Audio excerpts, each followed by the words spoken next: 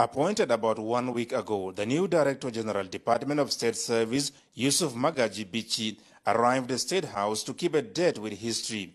The core Secret Service operative is meeting President Muhammadu Buhari for the very first time. Their strategic meeting, held behind closed doors, lasted more than 30 minutes, but details were not made public. Mr. Yusuf Bichi began his career in the security division of the Cabinet Office in Kano, from where he joined the defunct Nigerian Security Organization NSO. Trained in the United Kingdom as well as the National Defense College, the DSS boss comes to the job with skills in intelligence gathering, research analysis, conflict management, and general investigation. He also acquired requisite knowledge on human resources management, risk and vulnerability, as well as counterintelligence and protective operations.